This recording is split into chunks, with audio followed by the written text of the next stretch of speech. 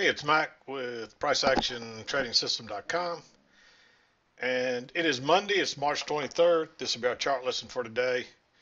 Not a lot of trades today. Uh, in the end, it's just a big trading range. We spent most of the trading day in this range, this tight, from 2102 to about 2106 or so trading range. So not much really happening at all there. Um, it really wasn't obvious we were in that range until maybe right about right here, but we spent the rest of the day in there, and of course we've had this late afternoon sell-off, but for the most part, it was pretty straightforward price action. Notice this channel working up, the break, the move to a new high, the channel working down, the break, two legs up, and then we've moved to a new low. So it's pretty straightforward. Even this small one on the way up, we got the break, the move to a new high before we finish the retest on this one. So pretty straightforward. Again, not a lot of entries, just kind of a slow, dull day if you didn't start trading earlier. And then most of these early trades are a little bit iffy. But let's talk about each trade, and then we'll, again, it's not going to take long today because there's just not much to it. But the first trade I saw, it's a little bit iffy. I really thought this channel was going to be up here at the time, and it may be up there. Maybe we just couldn't get back to it. Doesn't really matter. But notice the new low, first entry pullback. There's a second entry short. And you don't want to be getting short up here for sure. Not moving this far above the EMA unless you're just looking for a pullback to the EMA, and I think that's way too dangerous. So there's a failed second entry short here, so you might take that long. It's because it really, that's what I was looking at as the highs, and I think that to be right. And because it's so close to the highs, it's a little bit iffy. But then you get a nice second entry long right here after two legs back to the trend line, and that's really the first pull back to the trend line. So, and it's not a perfect signal bar, but this is a good enough setup to where you're probably going to push on up.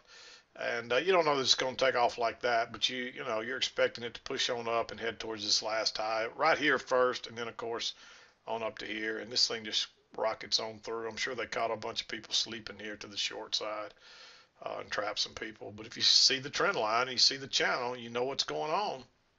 And then you get a break up here, basically at a double top and a break. And had this broke lower and then turned up and went out above this bar here, but notice it couldn't, none of these bars broke lower. So even though it pulled back a little bit and gave you a little lower high, it's not a great setup.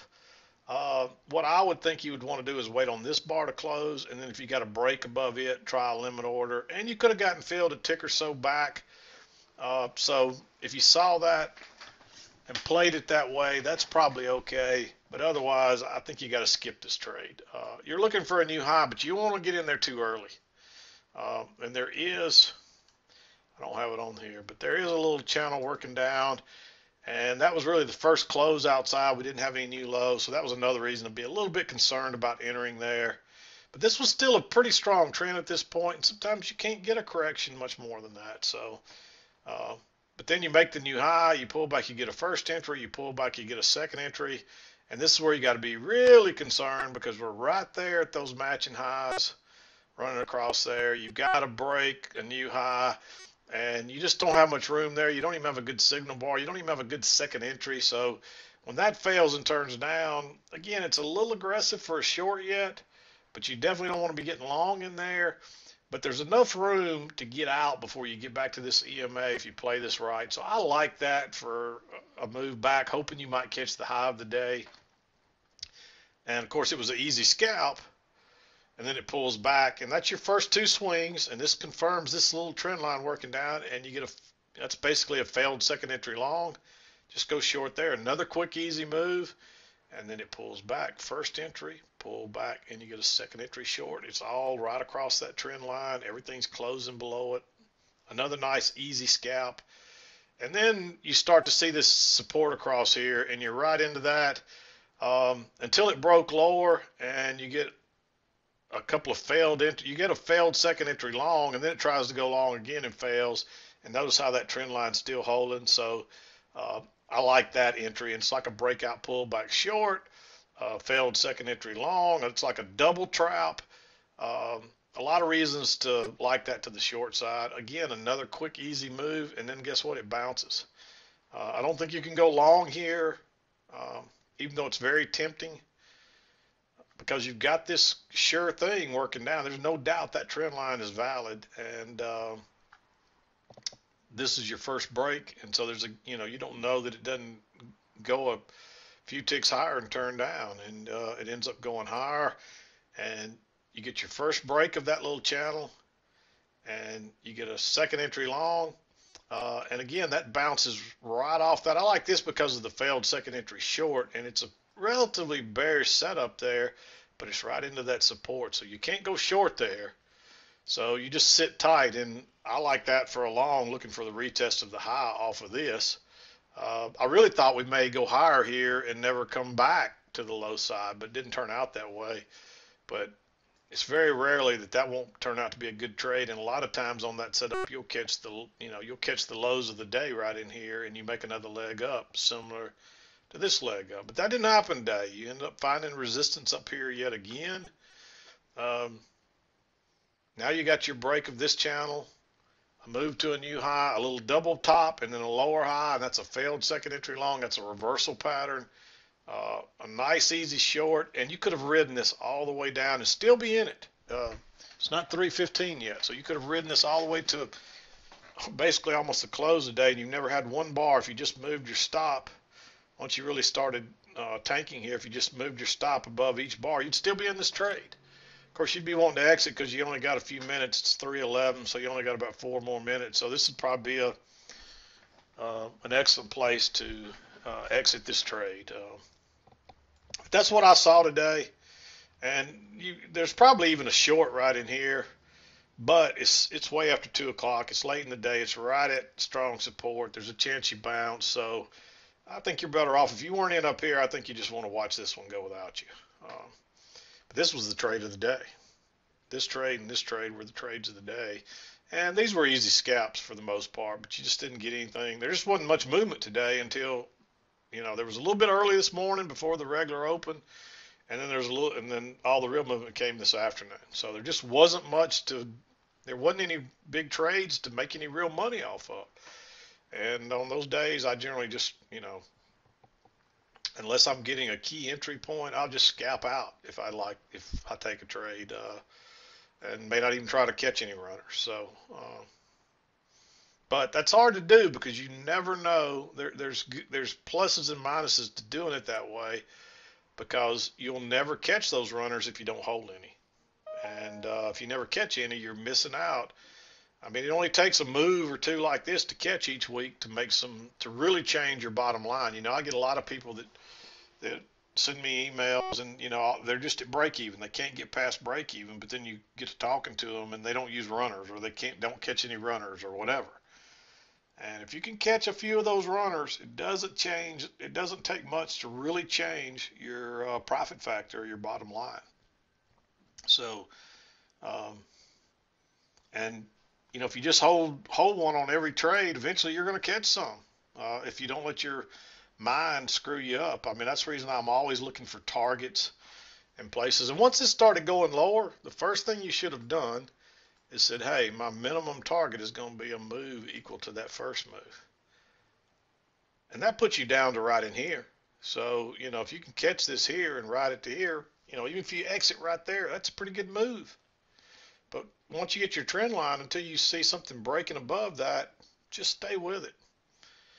And I actually got an email just recently with somebody that said they've been doing that on they're catching the runners, and they're just hanging with them until they get a break of the trend line, and when they do, they exit, and they get most of the move that way. I mean, just right here, if you'd have hung with this until it broke right above here, look, you'd have got that whole move down except for maybe the last point. And you can't get 100% of everything. I tell people that. Don't be greedy. Just like right here, if you'd have exited when it broke right here, you'd have got out within a point or so of that high. Now, you'd have missed out on this part, but it's not worth risking it. Just go ahead and exit, and then you get another entry, and you get the rest of it on that next entry. And there's actually a trend line working up through here too. And you see that. And if you waited till you exit right in, when it breaks right in here and exit, you get all of that, but except maybe a point or so or a few ticks. So it's pretty straightforward. Um, doesn't mean it's easy, so don't take that the wrong way. But it's not as hard as most people make it to be. The problem is most people just don't know the right things to do. And then once they learn the right things, their mind talks them. It's a lot of this is mental. So the first key to it is to find something that works, a strategy that works. And really, once you get your mind right, most people that have their, that are mentally prepared to trade, that have their mind right, and they have that ability to control their mind and not listen to it so much, and do what they think they're supposed to do, they can take any strategy and make money almost. But this one gives you something, some easy to see patterns. And it's amazing how many emails I get from people that say, hey, I always used to hear you say that when the light goes off, I'll really know it. And a few times I think I'm there, and then later I find out I'm not. But the light really did finally go off, and I really do now get it. It does make sense. I know exactly what you were talking about. I get those emails, several of them, almost weekly.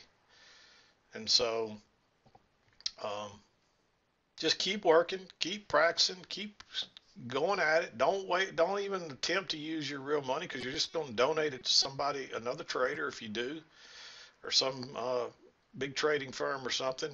Just stay on the sim. And when you can double a sim account or triple it, then you might be ready to try it live. But then you're still going to go through that phase where you got to get your mind right. So just remember that. This doesn't happen overnight. If it did, everybody would be traders. It's like getting it's like anything worth doing. If you want to be a doctor, be prepared for a lot of years, a lot of study and sacrifice. If you want to be a lawyer, be prepared for a lot of years, a lot of hard work, a lot of sacrifice. If you want to be a trader, be prepared for a lot of years, a lot of hard work, and a lot of sacrifice. It's no different than anything else that's worth achieving. But once you get there, the benefits are the pay and the benefits are extremely good. So I'll just leave it at that. But anyway, not much more to talk about today. And I didn't intend to get off on that tangent, but I think people need to hear it from time to time as well. So, but I'm going to wrap this one up. Fairly slow trading day, to be honest, but it is what it is. And we'll be back again to do it tomorrow. But this is Mack with PriceActionTradingSystem.com, and we'll see you next time.